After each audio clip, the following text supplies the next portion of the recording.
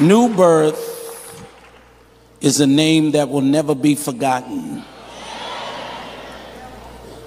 With the bishop that you had and were favored to have, and with the man of God you're honored to have now, I tell people, let me talk to you about him. He is a prophet in his own right. He is probably one of the most key voices in America at this time. He is a mover and a shaker. He puts fear in weak people's hearts. One of the most intelligent people with a phenomenal testimony and story. I've known him for 31 years now, 32 years, and I've watched him come through hell and high water. And I think, if you all understand me, that God called him to you, because if not, he probably would be vice president of the United States of America. Now, you don't believe me, but I'm telling you what I know. All right, I have prophesied into his life for over 31 years. I told him in the back, I don't feel like prophesying. He said, oh, no. I said, I just want to teach. He said, that's what I do. I don't need you to do what I do. I was confused by what he meant by that.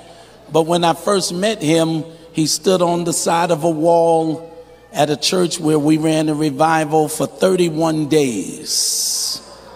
You couldn't get in. It was some crazy things happening that I hope don't happen here today. But it was some crazy things happening. And he was standing on the side of the wall, and I called him out. But what he didn't tell y'all, for three focal jumper for me, is he told me, this ain't real. He said, I'm AME and this is not real. Now he doing what I'm doing, and I want to know, is it real yet? Because, but he is one of the strongest voices in America, internationally known, a voice that is prophetic for our day, the Honorable Dr. Jamal Harrison Bryant. Come on, get louder than that. Get louder than that. You could not have gotten a better pastor, and most of them that tried to come here, I know them, and I told some of them, don't go, Jamal gonna be the pastor. He had me at his former church telling me to tell them prophetically he wasn't coming back. It was like Harlem Nights, kiss the kids, baby, I ain't coming home. I said, what have you done? He said, I'm the pastor of the greatest church in America. You prophesied when I was 19. I didn't think it was real. Let me tell you something. I need to stop and say something to 300 people who will jump. I came here to preach something that's prophetic, because God told me, as I've been watching y'all, tell everyone after August I'm giving them financial reset. Right? Watch.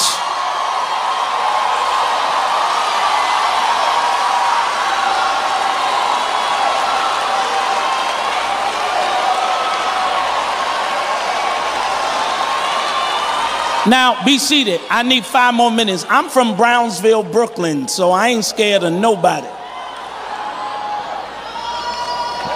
I just need to know from Dr. Bryant, because this church too big, but I want to know from Dr. Bryant, are all your security guards supposed to look serious? They've been trained to look serious?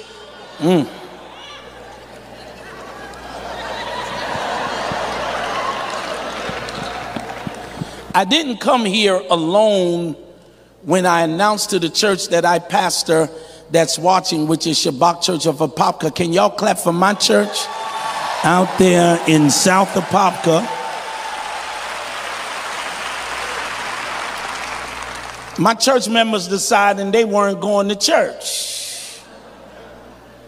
So some of them flew in here, because I see them. Y'all know I see y'all, don't you? They supposed to be in church. But when they heard we were coming to the historically new birth with one of the greatest voices, some of them said, Pastor, please don't let us stay home. Even my assistant pastor, Stan Frank Mixon, is here. My deacon, Stan Mays, is here. My vice bishop, Brian Pleasant, is here. My personal executive assistant, Bishop Keith Curry, is here. It's just so many people. My deacon and his wife, Deacon Jackson is on dialysis. He can barely make it at times. He said, I'm going to have to shift and get dialysis in Atlanta. He and his wife just celebrated their 20-something anniversary. Stan, Deacon, Kevin, and Patty, we appreciate them as well. Uh-oh, I feel God. Now I'm moving. I want to thank God for the rest of you, but I can't now. I want to say something. There are people here who don't believe that they can be debt-free in 30 days. But I want to give you an example, and I'm going to watch your behavior. And if you don't praise him, then I'm the wrong speaker today for now. But let me say this. When that glitch happened last week, can I walk around here too? All right. When all the planes were grounded, banks made you fill out written deposit slips like you were in the 80s. Hotels canceled reservations. The Lord told me, and I only told my church, but now that I can tell the world because of this platform, I'm going to do this, and the first 300 that really praise him, it'll happen. God says, because of the glitch that is still not fixed, God said, I can erase your mortgages. I can do anything I want to do. Yep, this is going to be good. He could delete student loans. He can do whatever he wants to do.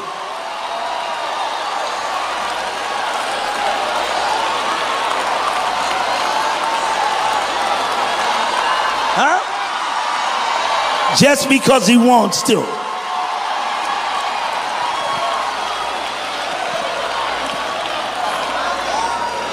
Be seated.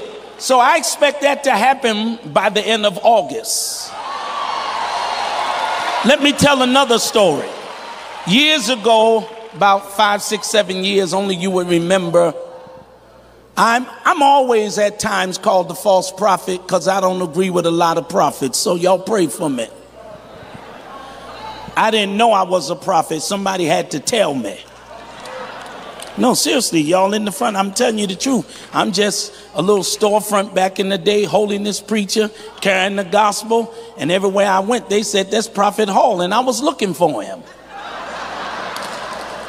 I said, Prophet Hall, I had to start studying what a prophet was. But I need to tell you something. Years ago in this city, I went to a church, a very wonderful church. And I said to the whole church, that the class of, I can't remember the year, that goes to Morehouse, I said, God says, all of your student debts will be canceled. They went off, started screaming. Bishops came in the back and said, Prophet Hall, can we talk to you? I said, yes. Now listen, man, we enjoy you, but don't hype people like that because, you know, student debt is student debt. That comes along with life. I said, man, I know. I went to a HBCU. I mean, you ain't talking to me. I said, I had to pay mine. He said, well, these kids, man, we're trying to encourage them. So just don't do that too much. And I looked at him and I said to him nicely, don't bring me back.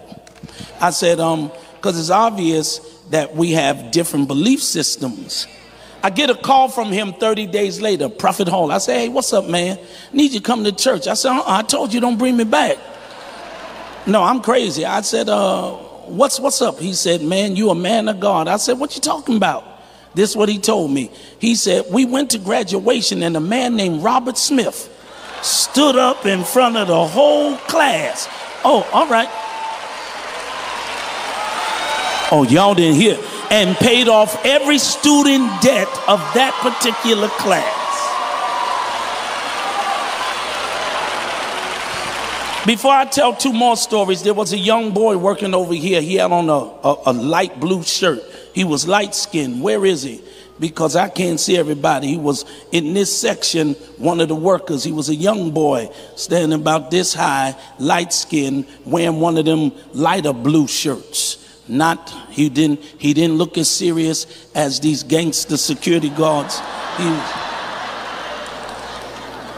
I know he's somewhere around here. If he can hear me or see me, I need to see that young man. I also want to say there's someone watching or in here who God's going to start paying off her debt right away. Somebody shout right away. Her name, the Holy Ghost speaks to me, is Iris Grandison. Her name is Iris Grandison. And along with this particular person, and if you're in here, don't sit on your prophecy. Along with this particular person, there's a man whose whole family God's going to bless and make him wealthy.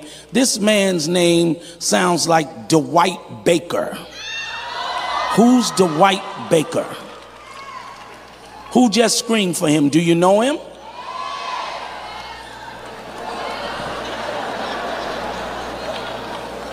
Excuse me? He's in the choir.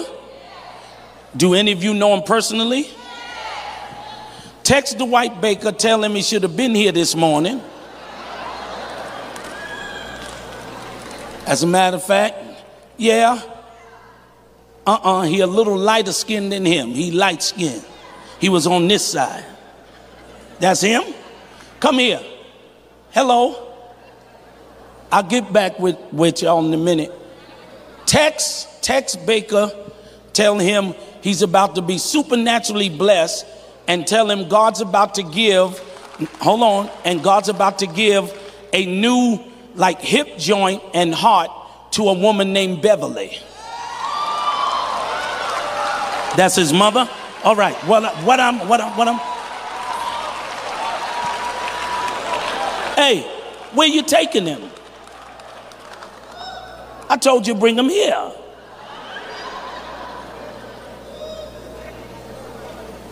Yeah, name is Beverly, and God's about to do that right now. All right, so. All right, well, tell him what I said. My name ain't Cleo. Tell him what I said. No. I'm old, y'all. How old are you? I'm going to have you run down one of these aisles. Can you run without falling? All right. When you run, I want you to, somebody shout glory to God again. Were you ever standing over there? You were? And what were you doing? Yeah, that's it. Passing out envelopes, ushering. Don't be afraid. I got good news for you. I ain't gonna tell your mama no secrets.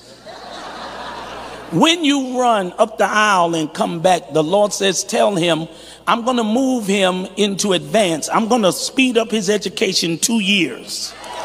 The Lord says, you will get a full ride scholarship to any college of your choice if you run down that aisle right now.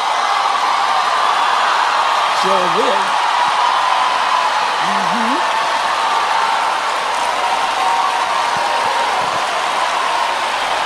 Sure will.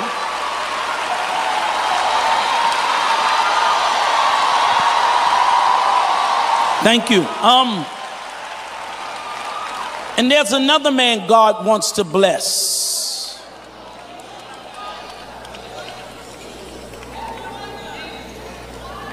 It looks like his last name is Leonard. Do I have any Leonards in here?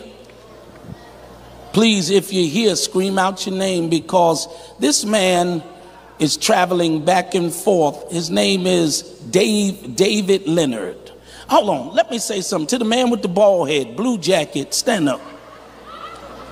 Come to me.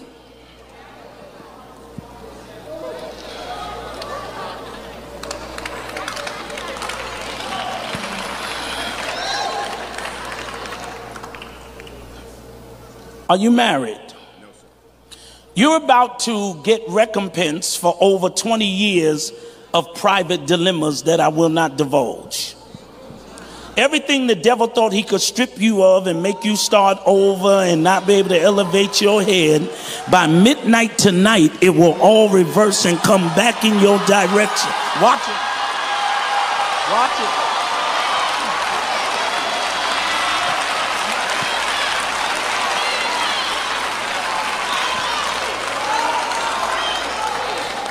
The glory of the Lord, and I don't touch people much, but I'm going to touch you. You can check me online. I don't touch a lot of people. But I need you to know that the glory of the Lord is going to satisfy you for over 20-something years. And when I touch this man, anyone that has been waiting on something over 3, 4, 5 years, this will be your chance to speed up the process by thanking God for him in Jesus' mighty name. I bless God.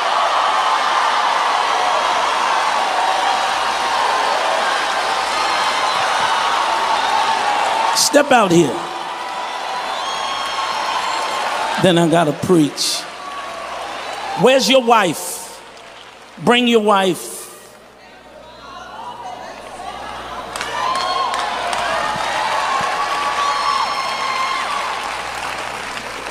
Two things are happening. One, whether you receive it or not, God is producing a healing in your entire body. You. Two, God says, tell them I bless them momentarily, but tell them go looking for another home. Tell them they will rent one and own the other. Tell them you running, but you should be a preacher. You running.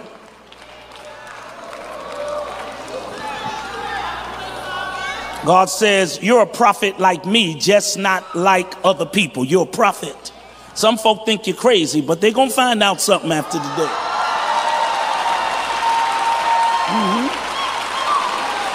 Now, if you're quiet, I can't help you because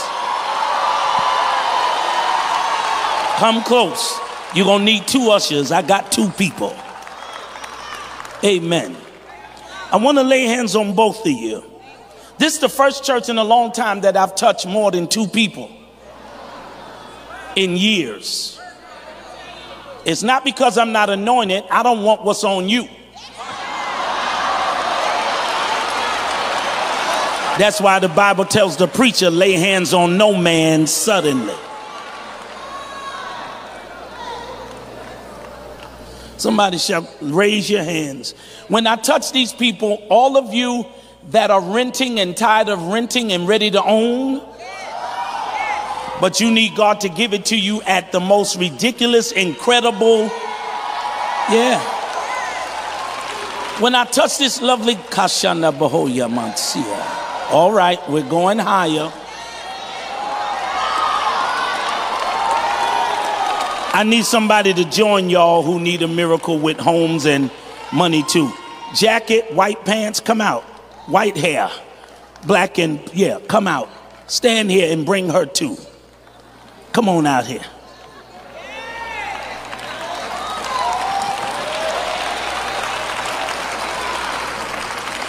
We're going to buy one, get one free.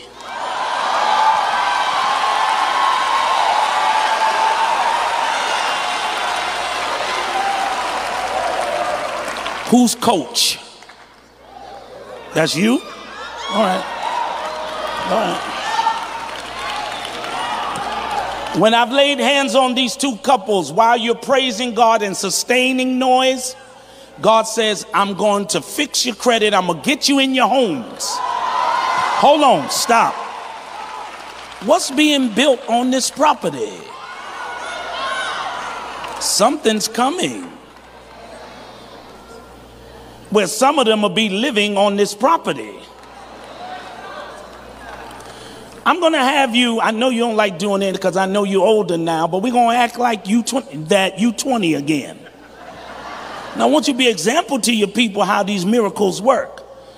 I'm going to have you run across the line and back. Someone's not going to believe it, but God says, tell Jamal because he desires to see these people blessed, I'm going to cause not the number you saw on paper, but close to $1 billion to be donated concerning this church.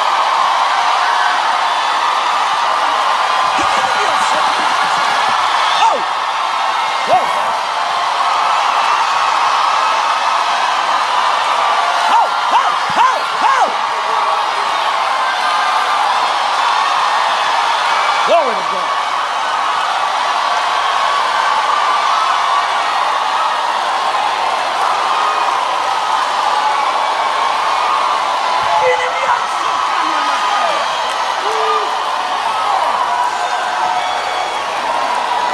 I don't know what's going on. God said you called it a miracle, but God said the numbers are too low.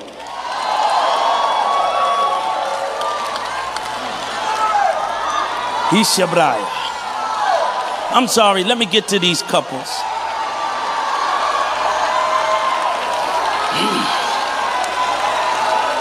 Thank you, Jesus. You have children?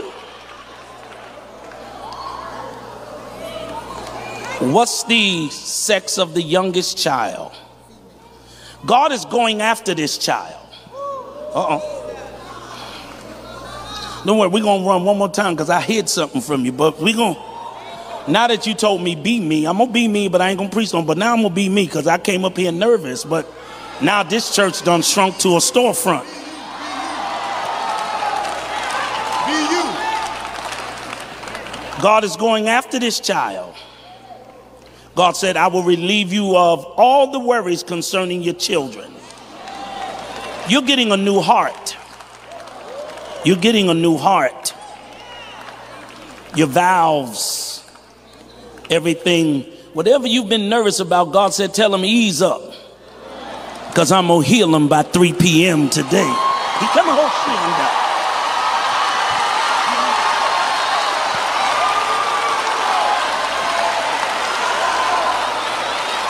when I lay hands on the 2 men, and then these women, sustain your noise as if you're watching the walls of Jericho come down.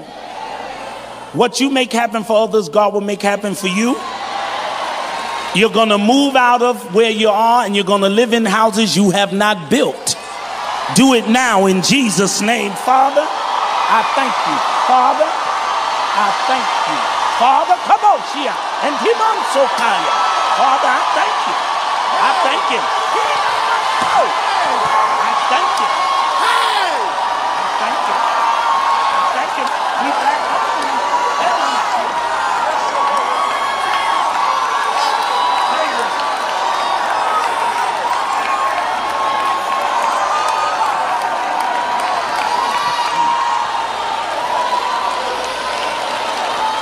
Young man in the shirt, come here.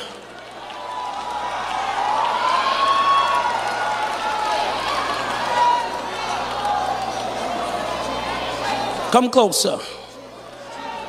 Years ago, over 20 years ago, I prophesied the success of one of the greatest gospel singers or writers we have, which was Jonathan Nelson. Oh, he ain't tell you that. I'm telling you.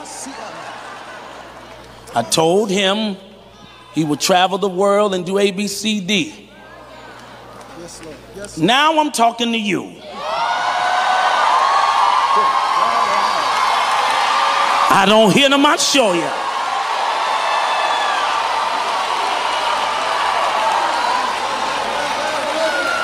Jonathan, stand behind him. And God is going to give you and a wife a new 3 to 4 bedroom home because she will have a girl. Y'all ain't talking. Good God Almighty. To God be the glory for the things he's done. Hallelujah.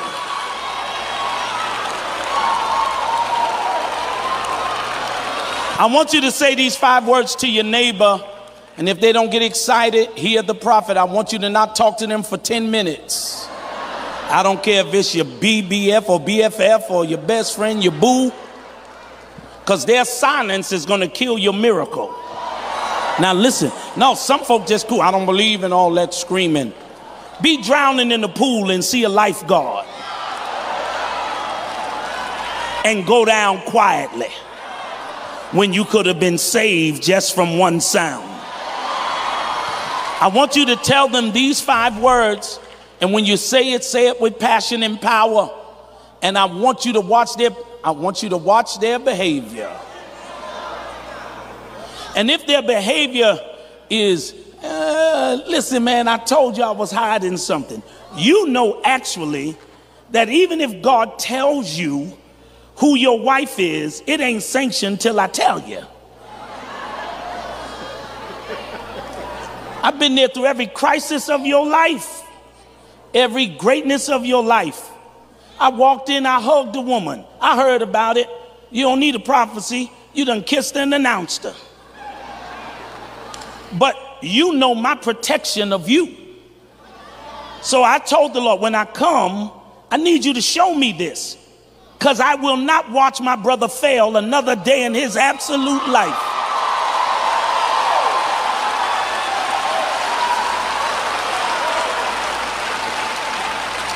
I didn't know that this was somewhat the same lady I prophesied to when you brought me through COVID. And you had me in the little building on the little side of the studio. You don't even remember. Then at that time we spoke in the back of an office. I took a picture. We were masked up. I hugged her. I kissed her. She was still single. And the Lord told me, tell him she's going to make up for 14 years of what Satan thought he could stop from getting to your hands. Hear me?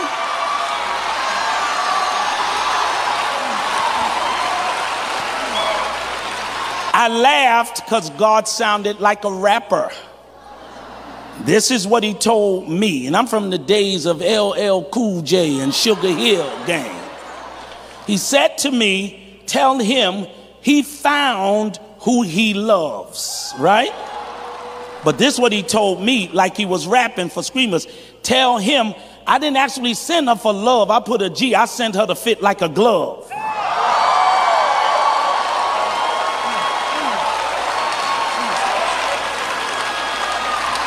There will soon be no room in this building, because God said in mid-2025, I'm going to send a revival that's going to hit the state of Georgia. Your voice will be one of the gatekeepers to open up the church world again.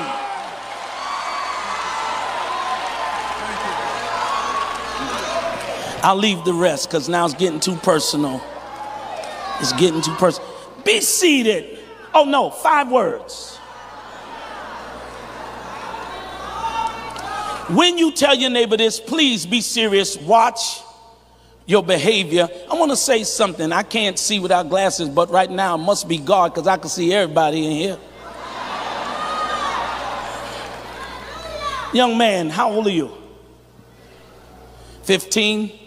Did you ever play sports? Did you stop? What you stop for? Moving? You're not going to believe this unless you run and get excited. The Lord said, tell him I was getting in him to be one of the greatest, shortest NBA players that they've ever seen. And if you run now, God says, I'll reset what I promised you again. You better run, boy. Go to run.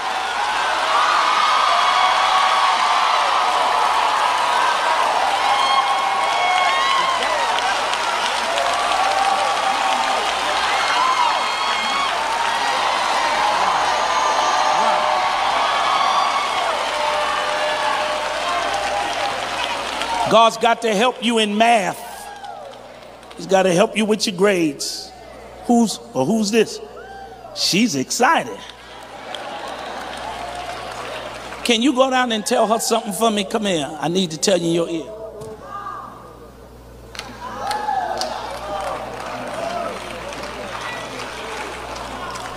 I can't say that over the mic. I want to see how she act and see how y'all act.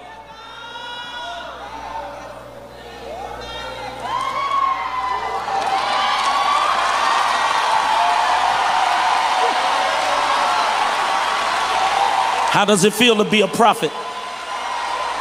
Because I feel good being you. These 5 words, and then give me 35 minutes to give a prophetic word. Then we're going home. You've got to scream on this. If they don't, how long I told you not to talk to them? All right. Here's what you're going to tell them and see if they've been watching and paying attention. You here and you that are online who will type in the lower thirds. Look at your neighbor and say these 5 words. It shall come to pass.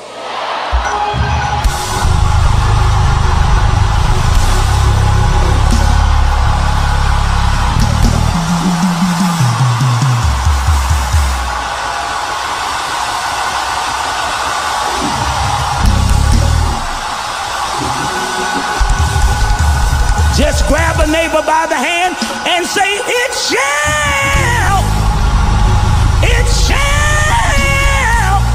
come to pass.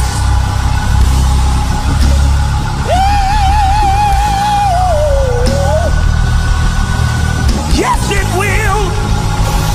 Come on, new birth. Yes, it will.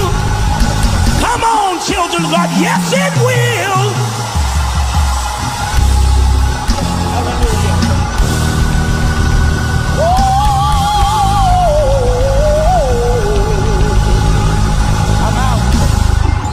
Get your Bibles, be seated. Hiya. Go.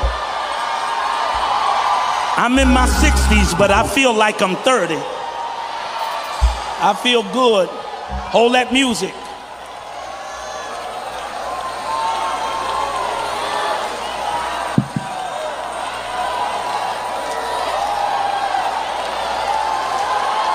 Tell somebody on the other side of you, it shall come to pass. The way you say it from old school is while you're trying to figure it out.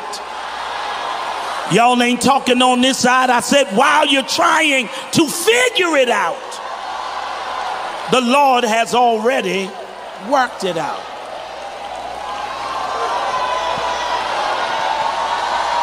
Go ahead. Go ahead and run, security. When the man started running, the Lord told me to tell 18 of you these words. Then we go into the word, but everybody will scream. Some of you, 5 of you out of the 8, 5 of you out of the 18 are totally guilty. But the Lord said, because of the scream of the people, case dismissed. And I didn't pick who it was. Uh-oh. Uh-oh. Don't you judge my praise.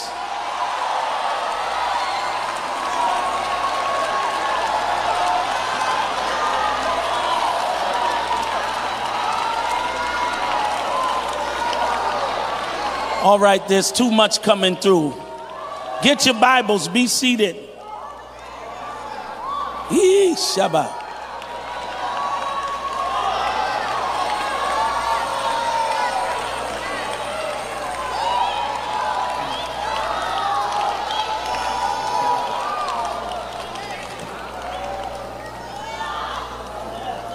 $30 minutes, Shabbat, y'all pray for me. I see you, Chef Waldron. I see all of you, Dre, all of you. Reverend Clayton, see all of you. Matthew chapter 14. Now push me, Dr. Jamal, from way over there, because this whole sermon will be so prophetic that some of you won't be upset that I didn't call you out. Let me make this very clear for 10 folk with a mouth. Just because I don't call you out don't mean he's not calling you up, right? And the greatest prophecy in the world is that which is written. I want to talk over here, but y'all look mean sometimes. But the greatest prophecy in the world, and I'm an ex-pharmaceutical salesman, so I used to look like that too. But the greatest prophecy in the world is that which is written. Man can lie, but God's word cannot. Yeah, I do want to say one more thing to you, Dr. Brian. If it makes sense, then walk or run and jog, whichever one you choose, high five me. Then we'll talk about it when you get time, maybe in 2025. But here we go. I have to teach like this, and now I know why I came, because when you asked me to come, I said, for what? It's not that I didn't want to be on one of the greatest stages or the greatest stage in America. It was that everyone does not deserve access to such a level, right? And I'm understanding of that. But there's a difference in the prophetic prediction and premonition. See how quiet y'all got? Most people are using premonition and prediction, but here's how you know a real, true male or female prophet, and you got to scream on this unless I missed it. They must have a relationship with the written word.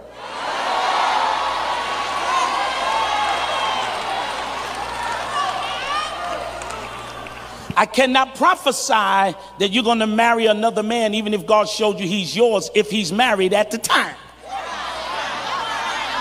Because that disagrees with the scripture. See, I can't come over here again. I don't care what feels good to you. You've got to make sure that what you ask for is in accordance. Come on, talk loud, Newburgh.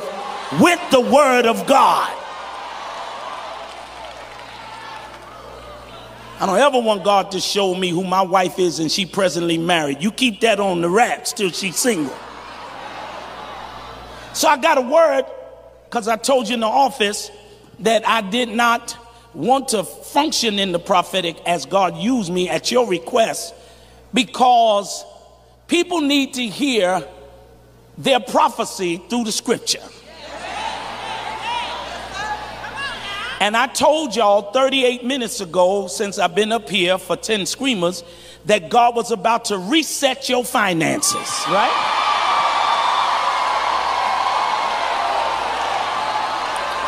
Especially the man with the camera taking my picture.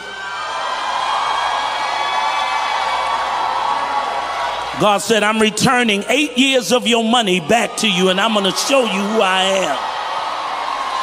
Yeah. The Bible said your eyes have not seen, neither have your ears heard, neither has it entered into your hearts. Help me over here. The good things that God has in store for those who walk up right before him. I prophesied to you 30 years ago, right? Wave your hand at me. We haven't seen each other for 30 years. In Maryland. I told you, and was it your son? Okay. Told you and your son this 30 years ago that God was going to do A, B, C, D, E, F, G. Has it all happened? All of it? Because it's about to happen for your whole row.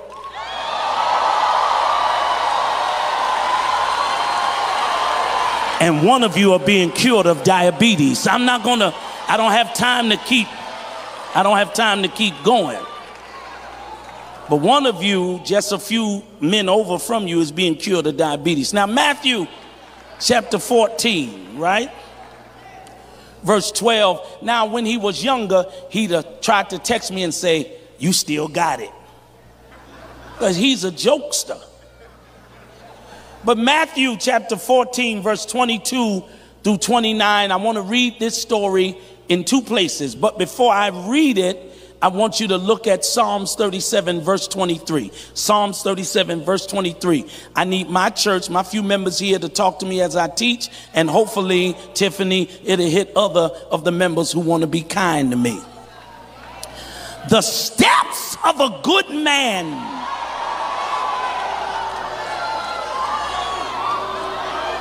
are ordered, Bishop Kerry, by the Lord. And he delighteth in his way. Let me say this while you're standing, while you're trying to stand and yet understand, for the 50 people who will shout glory after you catch this. Whatever you're going through right now, even the hell you're going through, God let you step into that.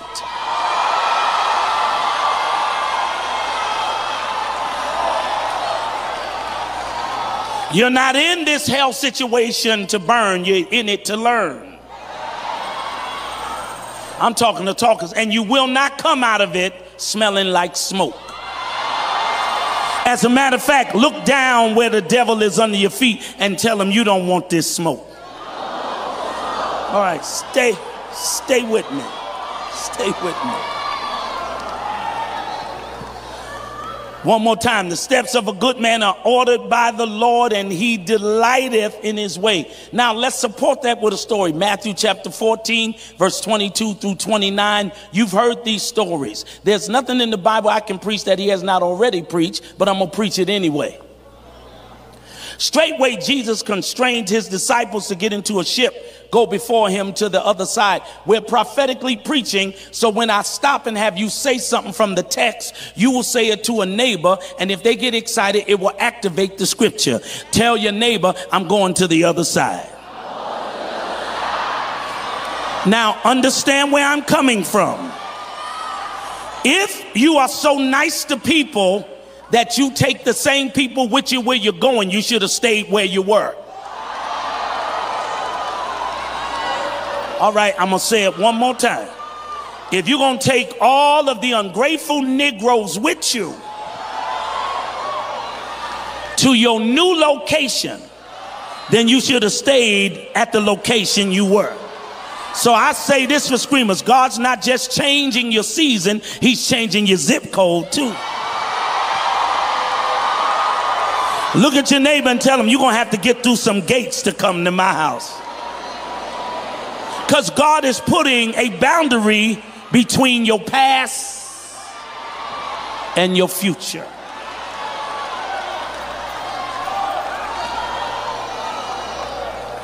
Now, Dr. Jamal, the time is already fleeting. When he had sent the multitudes away, he being Jesus, he went part to a mountain, apart to pray. When the evening was come, he was there alone. I want to say two things from this verse, one thing from the next verse, then I'll preach the rest of my scriptures. Catch this, great audience and the thousands watching around the world, then you will scream. Jesus told you go ahead while he stayed behind so he can make sure what's behind don't follow you where you're going, right? Here's the bigger picture for screamers. You know when you're close to where you're going as your circle gets smaller. And you know you're almost there when you're alone. I feel like I'm in this all by myself. You right where you need to be. Let me talk to talkers. You were there when everybody needed you, but ain't nobody there now that you need them.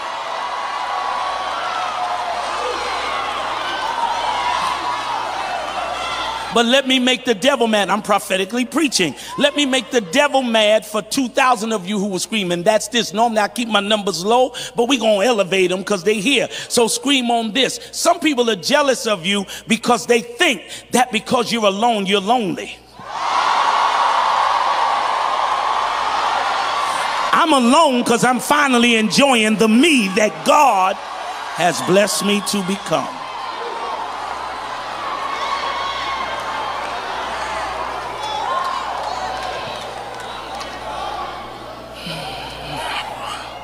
Verse 24, but the ship, this is where I'm going to need you to draw closer, was now in the midst of the sea, tossed with the waves, for the wind was contrary. One thing from here, then we're going to do gospel preaching. One thing from this scripture, and I'm going to see who goes ballistic because your behavior determines how quickly God's going to do what he does. Now catch this. Dr. Jamal, you are an exquisite theologian and biblicist. I know where you've gone. I know your degrees. You've earned them. You deserve them, and you walk in them. But capture this, just in case you never preach this. Every now and then I say something to you, then you text me, it's gone. It's no longer yours. So let me just give you a little tidbit here and see if your church and the thousands scream on this. You ready? The disciples that are in the ship was never in a storm.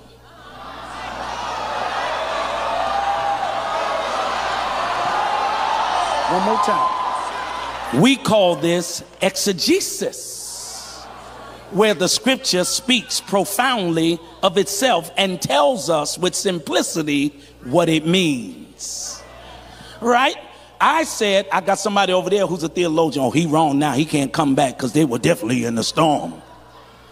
Watch this, and then we'll see if you agree. Watch this, and if he gets excited, then you follow the behavior of your leader. The scripture says that what was in the storm is what was protecting the people. The ship. Read it again. The ship was now in the midst of the sea. See, we feature people, but we don't feature what's protecting those people, right? Oh, hold on.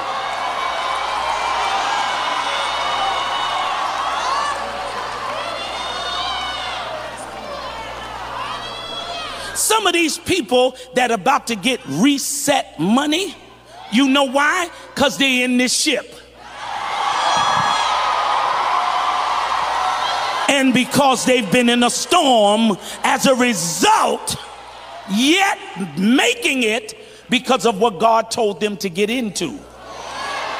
God didn't get into the people, he told the people get into the ship. Now, I don't want to sound like I'm cussing, because Baptist people and bloggers, they wait for you to have a Freudian slip. So let me tell you this. A lot of you are going through things, but you have to catch this and get laughter and scream. And that is, don't let nobody talk about the ship you in.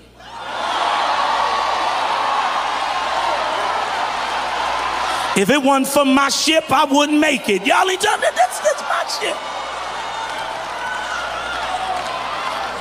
Some people preach it, they call it a boat.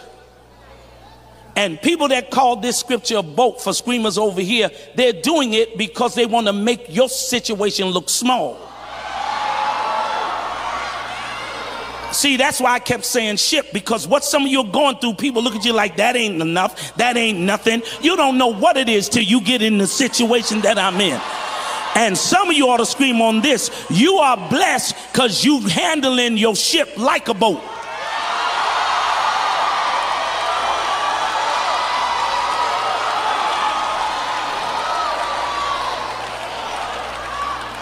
And the ship was tossed with the waves.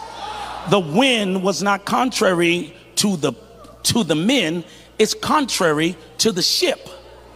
It's trying to stop what Jesus told to get in it from making it to the other side. Oh, yo, they can't swim through this.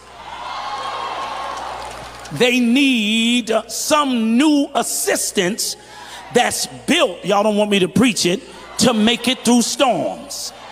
My topic, I'll give you my subtopic in a minute. My topic, then you can be seated but keep your Bibles open, but you got to give God a loud scream, is if the ship could talk. If the ship could talk, then the ship would be choosing the topic. And I'm going to tell some of you why you made it this far and why you're going to make it and why August is a real date and that you'll be on the other side simply because of this. Through all the hell you're going through, the ship told me to tell you this. You're going to make it for one reason. Ask me why. Because just like the ship, you built for this. Just tell somebody, I'm built for this. I'm built for this.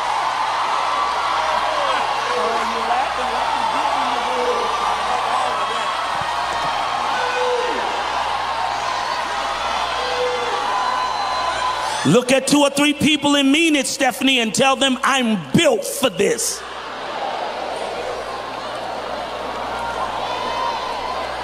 Some of you ain't never made bad look so good.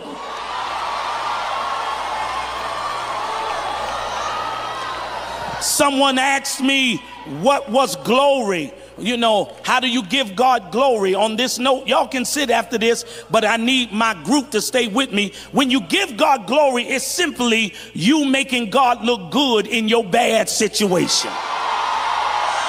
When people can look at you and get confused and don't see you're broke and don't know you're depressed and don't know you've been suicidal, that's giving God glory. Good God Almighty. Be seated.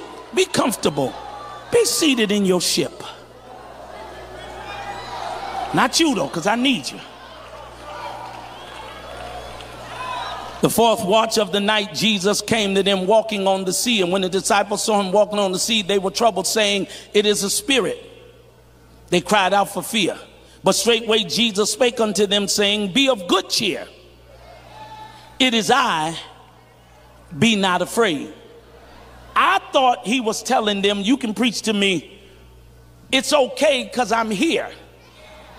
But when I studied it deeper for the front row who were talking, if not, I'll just adopt the second row.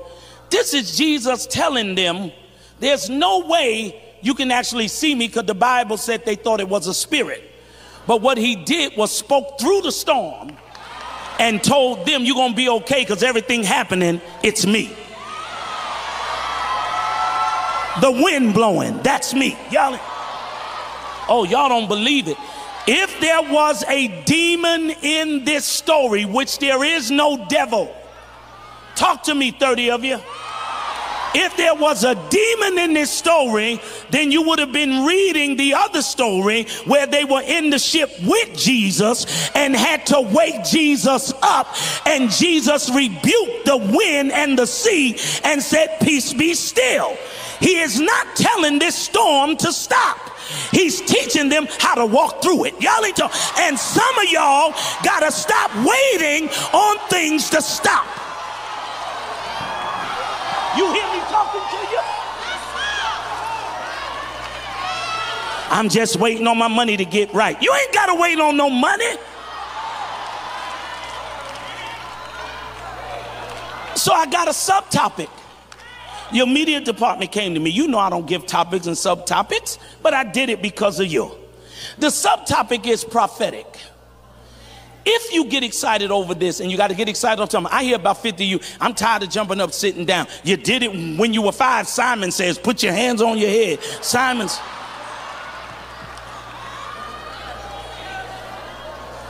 Get excited on my subtopic because the ship chose the topic. The storm chose the subtopic. I told you you don't have to wait on your money and for God to fix your credit. Listen to what God told me to tell you and see if you get happy. The subtopic is watch your steps, not your storms, right? Watch your steps. You better not.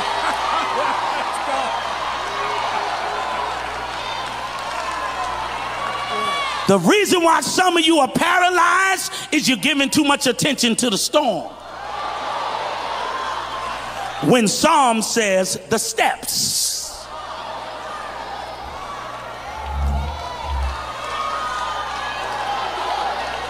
This side ain't friendly. All I need is somebody to co-sign. No. All you need to do is what Peter did for Screamers. Step out on the word of God.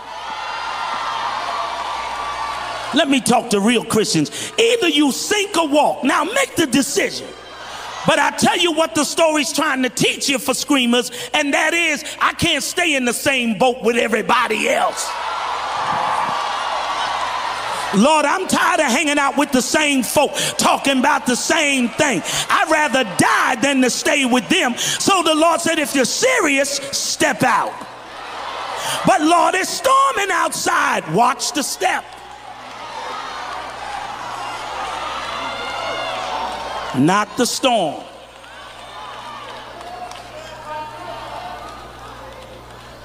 I got 30 minutes. That's what they gave me. It's on there and I like it. Nah. Be careful. That's my Noel Jones. But now, verse 27 says, straightway Jesus spake unto them, saying, be of good cheer. It is I, be not afraid. 28 said, but Peter answered him and said, y'all not reading, Lord, if it be thou, if all of this is you, and if you are who you say you are, I'm gonna see you scream, let me walk while it's storming.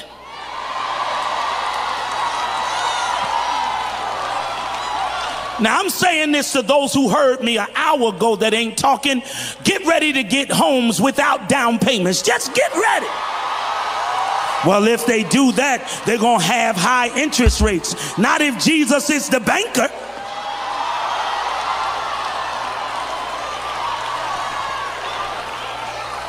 You heard me preach at a church called Free Gospel Deliverance Church, 4203 Marlboro Pike in Coral Hills, Maryland, the Honorable Bishop Ralph E. Green, back in 1993.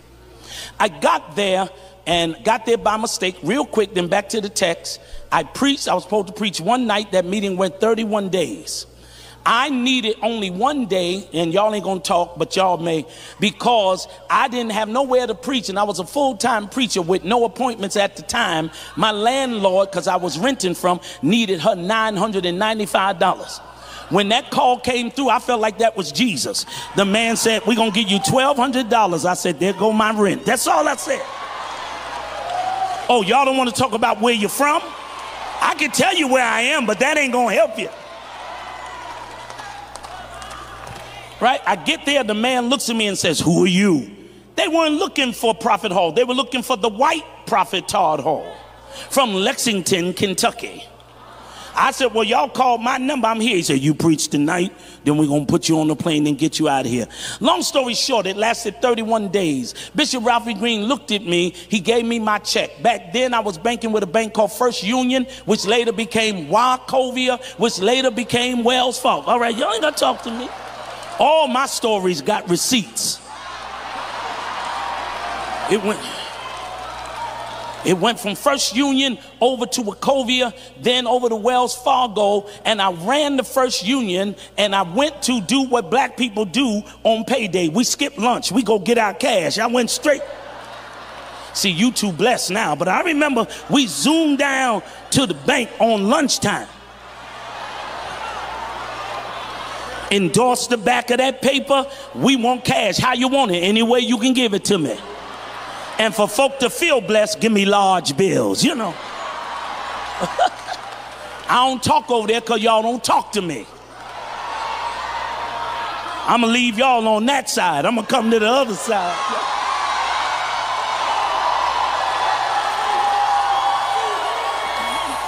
Listen to me. Got to the bank, I endorsed the back of the check. You may remember this.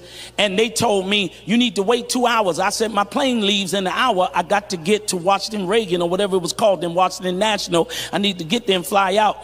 They said, well, sir, you need to wait 2 hours. I said, is the bank broke? No, it is not. They said, we know Bishop Ralph E. Green, 301-44, I think it's 420-9300. I don't know how I'm remembering this phone number, but 301-420-9300. He got on the phone. He said, now praise the Lord, because he old. He said, praise the Lord. He said, what you doing? I said, I'm trying to make sure I get my money. He said, the check's good. He said, did you look at the check? I said, no. He said, come to the house. I said, I got to catch a flight. He said, you got somewhere to go? No. He said, I'll get you another ticket. I zoomed down 202 Marlboro Pike. I pull on to his property with 90 acres and 2 Clydesdale horses. Go up into the Clydesdale. I didn't know God was making me visit my future, right? I just got up in there. Uh-oh. He told me, you're going to have to wait and you'll be able to buy a check. He said, but I want you to be introduced to the new broke. I said, what in the world? New broke? I came here broke. I said, I got to get back to pay $9.95 for the rent. He said, listen, I want to ask you a question. Did you look at the amount on the check? And I had not looked at it, because I knew what the deal was. So being an ex-pharmaceutical salesman, I could add. 31 days at this price, I know what it is. He said, but you didn't look at it. No, sir. He said, that tells me that you're not in it for the money. I said, sir, I was in it for $9.95, but you said.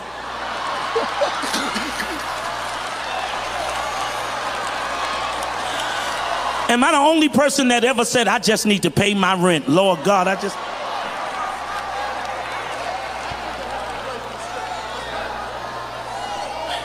He said, let's go back to the bank. We go to the bank. We walk in. They say hi to him because they know him. They say hello to me like they were upset. Hey. And I was like, I apologize for making Bishop Green look bad.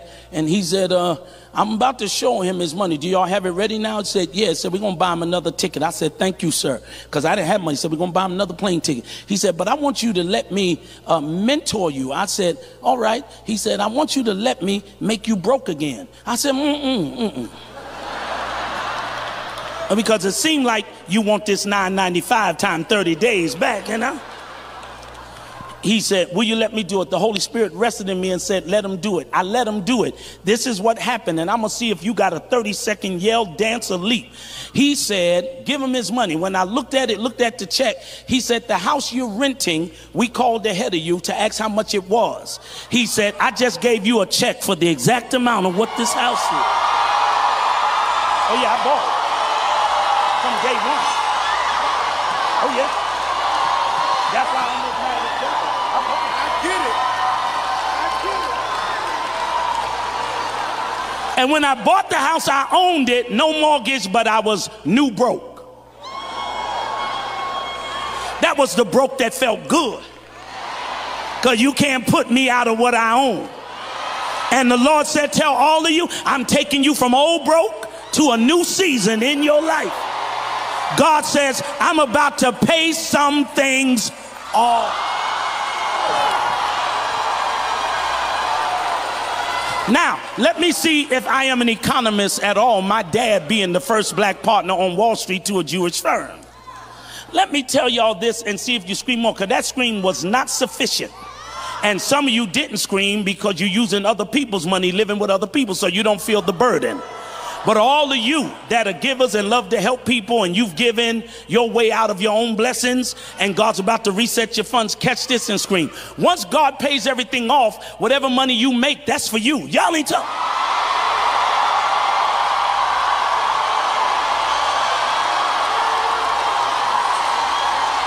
And some of you still didn't hold on to the prophecy. It starts at the end of August. We've been in a storm all year. And that storm has paralyzed some of you from taking steps.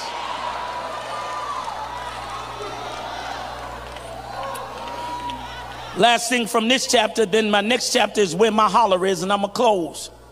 But I need 30 of you to support me because I'm getting tired. And that's this, to see if you scream.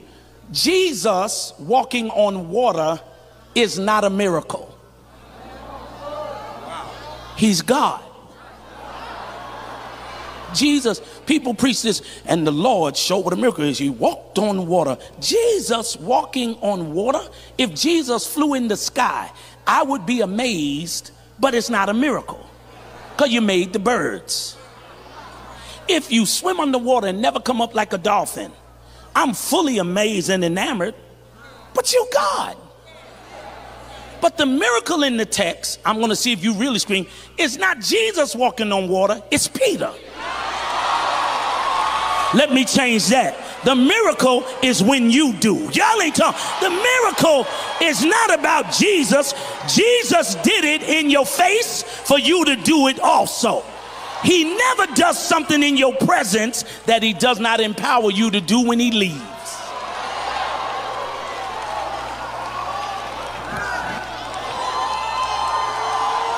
Let me say it one more time in case you didn't hear me. He never does anything in our presence that he does not empower you to do when he leaves. The reason why Peter wants to walk on water is because he sees Jesus walking on water. And the reason why Peter never said stop the storm, because he saw Jesus walking while the storm was in session. Now you that are standing up, I hope you're standing up because you're supporting me. But I got one rule across the world. Don't stand up if you ain't gonna speak up.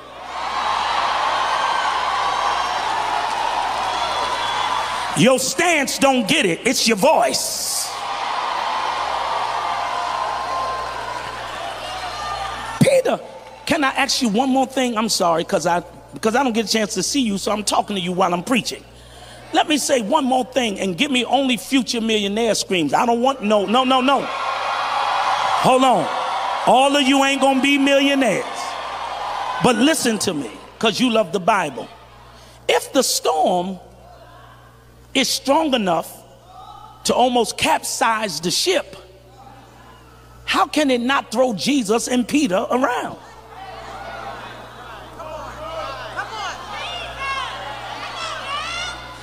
Again, If they're scared because they feel that they're going to die in the storm because the ship is being tossed with the waves, why isn't the waves tossing Jesus and Peter? Let me make it in English terms. Then I want the front row to either dance or the third row scream, and that's this. Some folk are upset because what's moving them don't shake you. Right? You shaky, I'm stable. Y'all ain't talking. You scared, I'm worshiping. Don't get upset that my posture does not resemble my problem.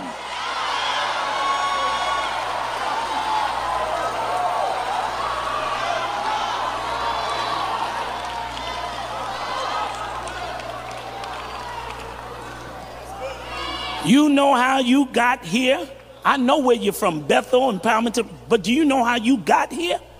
I'll tell you, and then you'll scream again. Then we're going to my last chapters. You got here not because you're smart, even though the board know you're smart. Not because of this, even though they know what all of your characteristics and abilities are. You really got here walking on water. You leave it to your past folk.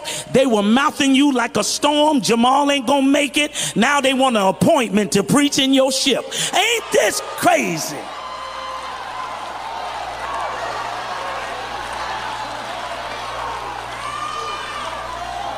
You would have stayed in Baltimore. I know you would have. I don't care what nobody else say. I'm preaching you the gospel prophetic truth because of legacy, because of whatever. You were already anointed to be great, but God wanted you here. The way I know that, y'all ain't gonna like this either, for all you rumors and folk who blog, is God made every place comfortable in Baltimore uncomfortable. He made people call you everything but a child of God, not because you was, just to tell you through God, man, I said, get out of here. Y'all ain't talking. So God made every area where you were the man, he made you a menace, and then he cleaned it all the way up, and now everybody trying to buy a ticket to get on your ship. Everybody.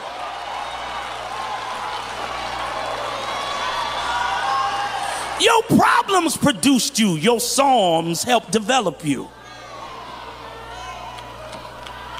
Now, listen, Dr. Bryant, my last chapter, go to Mark 6, verse 45 through 48, and only do 48. No, I'll read them all. When I do this, let's get ready to fly the kite and go have some brunch.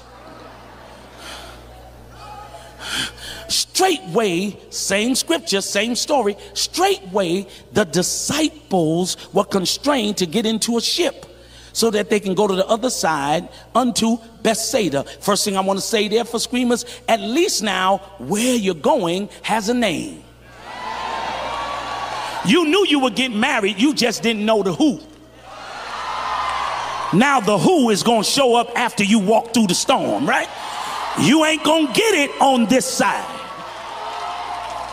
Everything is revealed when you walk through your storm.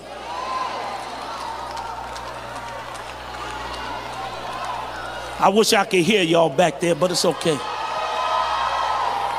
He sent the people away. Same story. Look, somebody tell them same story. Verse 46, and when they had sent them away, he departed into a mountain to pray. Tell your neighbor, same story. And when the evening was come, the ship, same story, was in the midst of the sea, and he alone on the land. Same story. Verse 48, preach this. Come high five me if it makes sense. I am going to now tell you, thank you, leave it on the screen. I'm going to tell you, like I spoke to you about the ship, I'm going to now talk about this verse and see if five folk love the Bible. It's this. I'm telling you that Jesus never intended on meeting them.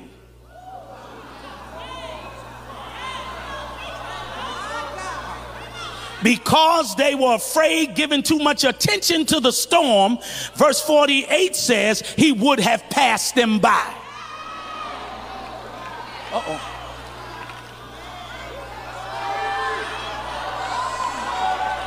Okay, y'all don't want to read it? Coming to him, walking upon the sea. And when he's walking on the sea, scripture tells us would have passed by them. No. 50 of you didn't scream because you're looking at him and me to see when to yell. Yell when you catch it. Catch this. The only reason why I don't tell you why he didn't pass him by is you read it. There was one big mouth on the boat in Matthew named Peter that spoke. And some of y'all, he's passing you by because you're too quiet in your own dilemma. Somebody in the same situation has to speak.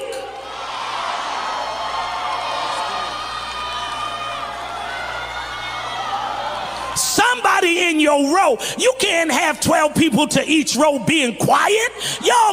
Jesus gonna walk right by. But the song said, I'm crying, Savior, Savior, hear my humble cry, while on others thou art calling. Oh, you like that?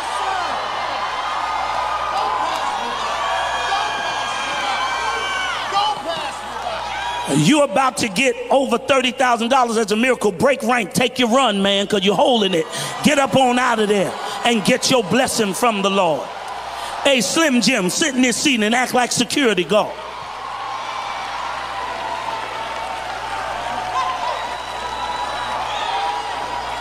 Savior. Let me hear B flat. All right, Savior. Savior, hear my humble cry. Y'all help me while on others. Hey, Lord, thou art calling. Hold that music. We're going to come together in the B flat. Do not pass me by. Look at somebody down your row, at least 4 people deep, and tell them, we getting out of this because of my mouth. Tell them, you stay quiet as long as you want to. But once I get a glimpse of Jesus,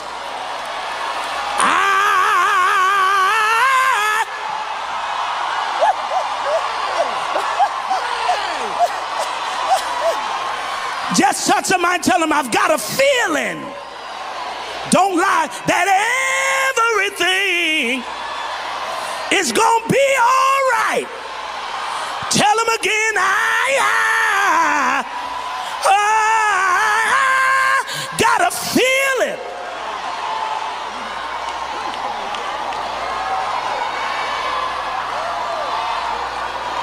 You still be flat.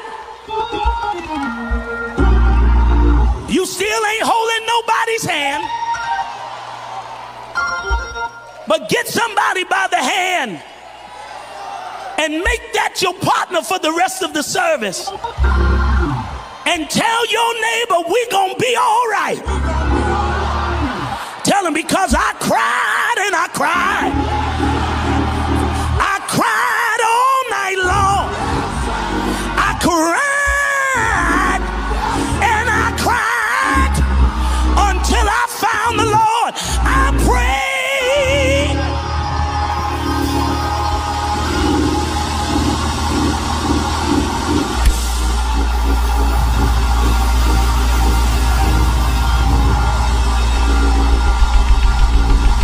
Shake somebody and tell them, I know you feel like you're drowning. I know everything around you is scary. But tell them, I promise you that if you and I call Jesus, by the end of the night, this too shall pass. The storm is passing over. Y'all not preaching like you should. Weeping may endure for a night, but joy, joy.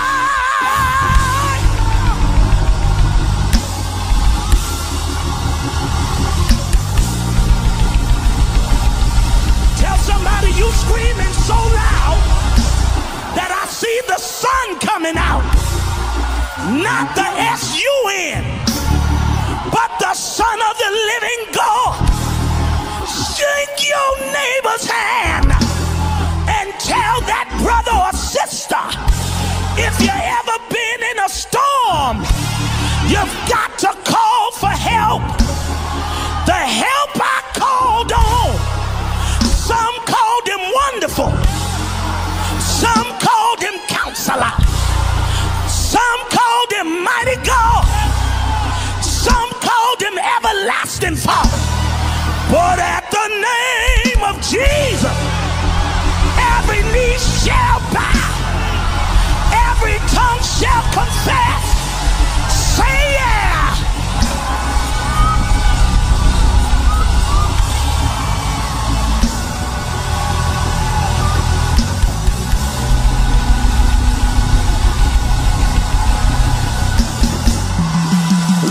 Tell them, don't get mad at me. All I'm doing this morning is showing you how to take steps through your storm. Don't avoid the lion's den. Don't avoid the fiery furnace. But let the devil know you should have killed me while you had me. But believe I'll run on and see what the end's gonna be. Tell your brother or sister, when God brings you out, that includes your family, your sons and your daughters, your nieces and your nephew. The storm is passing over. You're not preaching in here. Grab somebody's hand and tell your neighbor the storm.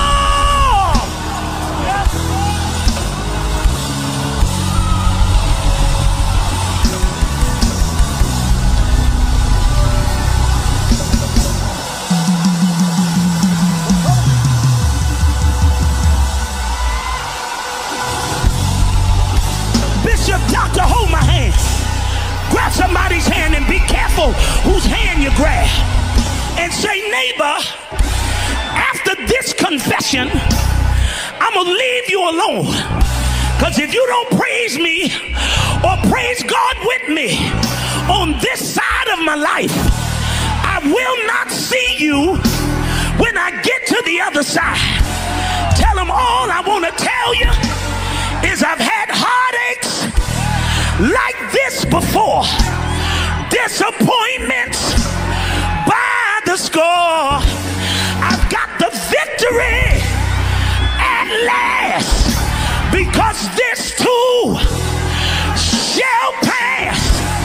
But if the storms don't cease, and just in case the winds keep on blowing, my soul has been anchored in the Lord.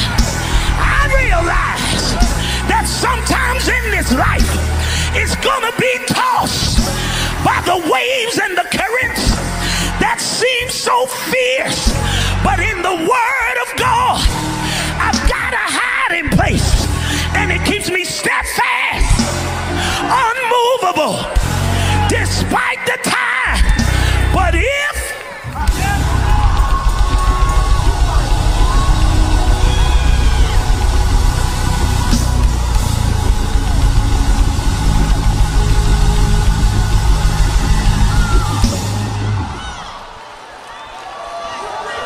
I'm closing. Stop it. Told y'all don't practice. Don't let big churches scare you. I'm about to close, Reverend Brian. Watch this. Look at me. No, don't you dare move. Don't you go back to that seat. You left because your steps were ordered. What got you out of the seat? The Word of God. And if I say this and you scream, you'll catch it. You that moved out your seat, you done moved to the other side.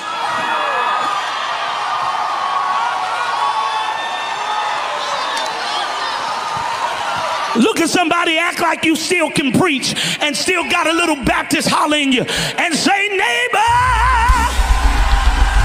I've got a feeling that everything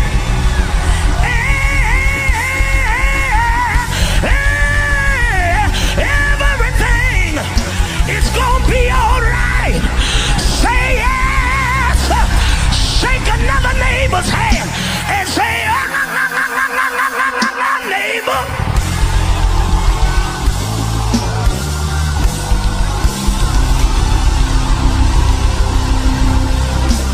Now I'm done. I gotta close. Yep. Here is, hallelujah.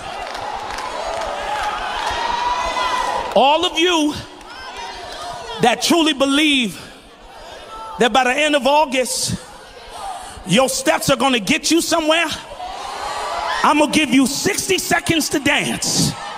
Then after that, I need your attention. In these 60 seconds, dance not because of where you're going, but because you didn't die where you are. You got 60 seconds. 1, 2.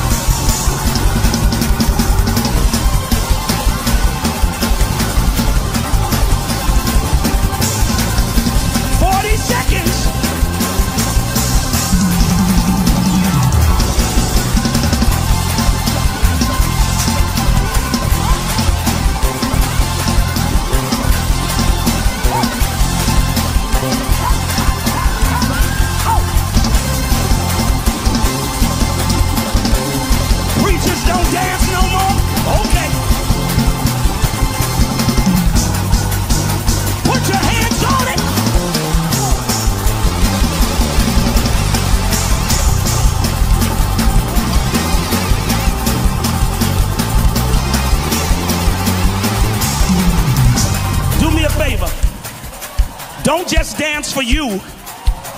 Get somebody in the same boat and tell them, don't get jealous if I get wealthy without you. Tell them all you got to do is follow my steps. So tell them, when I dance, you dance. And we'll build houses somewhere around the world. 1, 2, 3, 1.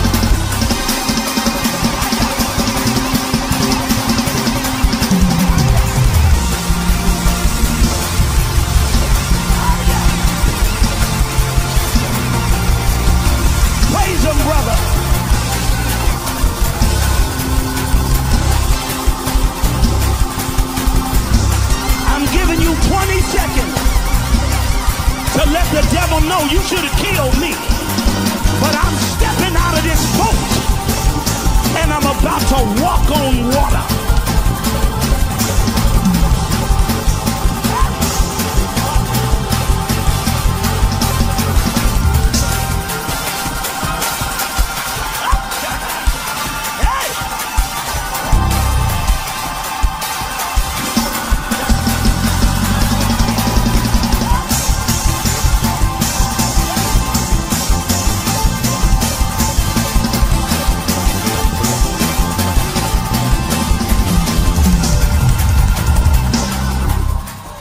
And when the music stops, you have a voice.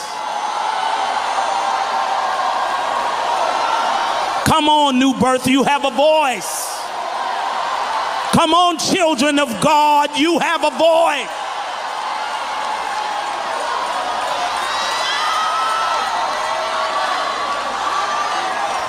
Pastor Brian, thank you. I'm closing with this. I want you to hold someone's hand and look at me. I'm closing with this. I like that.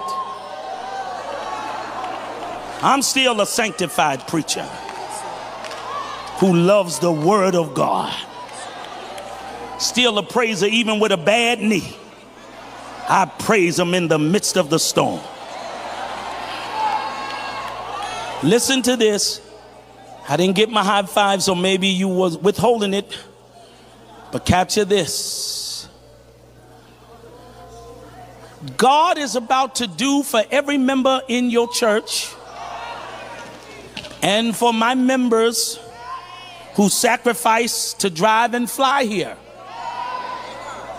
on wedding anniversaries when they should be celebrating somewhere in some island. They're about to get what God gave to Peter.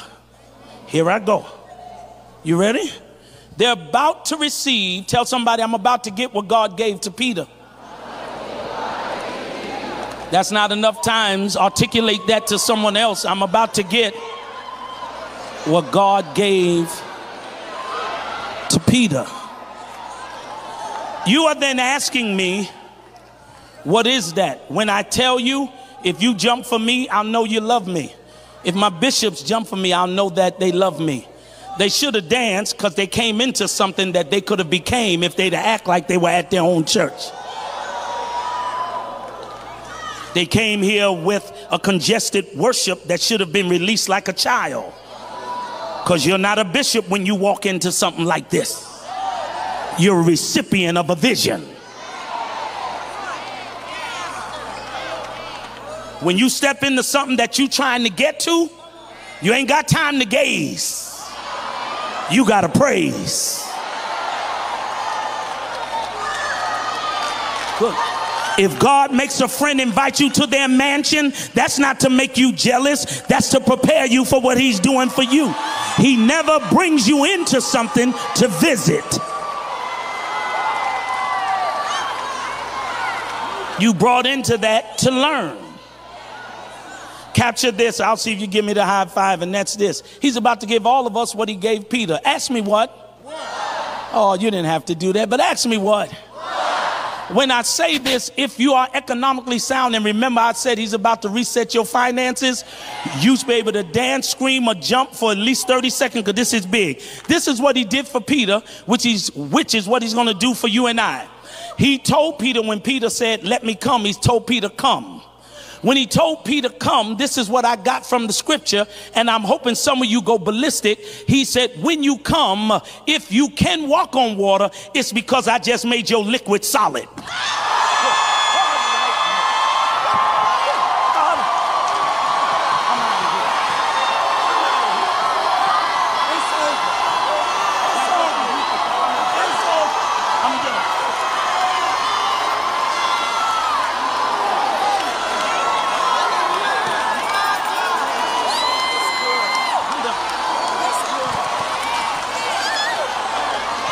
God is about to make, that's half the battle. I need you to make my liquid solid.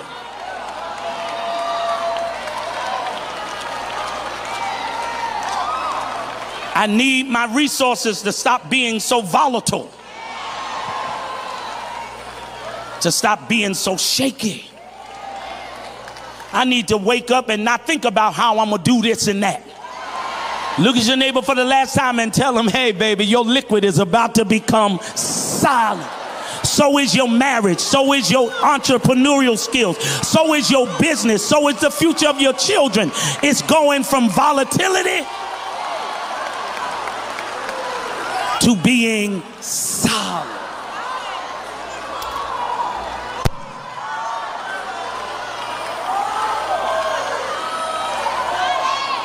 Especially you that are making a sound in the storm. Because what you're telling God is order my steps. Everything going on around you is just to distract you to see can you stay focused. Keep your eyes on Jesus. Hold that neighbor's hand who's being debt free right now, and he walks with me. He talks with me. And he tells me that I am his own. Come on. And the joy that we share as we tarry there, none other shall ever know. Come step on this stage with me, because I want to say something to them with both of our presence. And you make me look good, so turn around. And, yeah, you know you dress like that every Sunday. Come on. You're holding the hand of a person who God is paying off all their super debts. You will always have a light bill. You always have an energy bill. We're talking about the bulk of your debt. I ain't paying for nothing 30 years. I ain't paying for nothing 5. I'm not giving you more interest than I have in principle.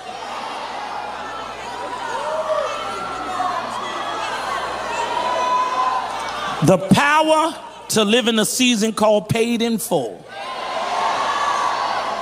What does that season look like? I cannot lie to people because I try to be an example. I'm not rich, but look at me. I have no debts. And I haven't for about 9 years. I don't wake up wondering. Only concern I would have is I'm getting older and I'm feeling things in the body I never felt before, but he was wounded for our transgressions. Money is not my problem, my shipmates are.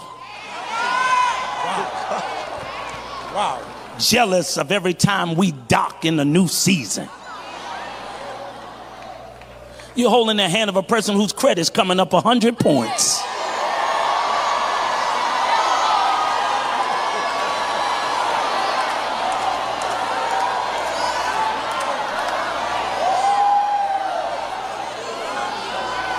See, I'm trying to give you a good shipmate. You're holding the hand of a person who's about to move into their home within the next 60 days.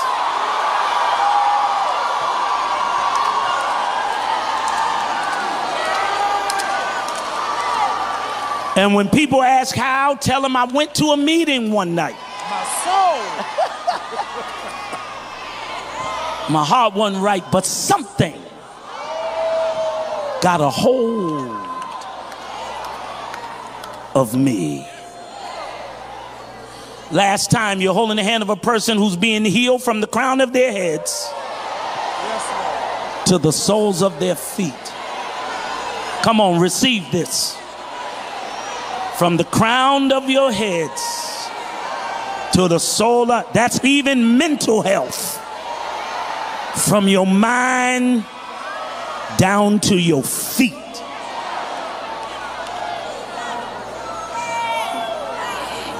The old Bishop David Ellis would say, be healed, be set free, and be delivered. As you're holding that person's hand, again for the last time, go ahead and speak, baby. God is making your liquid what?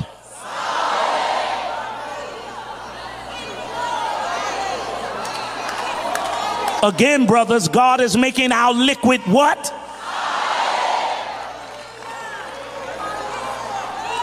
He's making our marriages what? Education for our children what? Everything about us from August forward would be solid. You're at the end of the most volatile season of your life.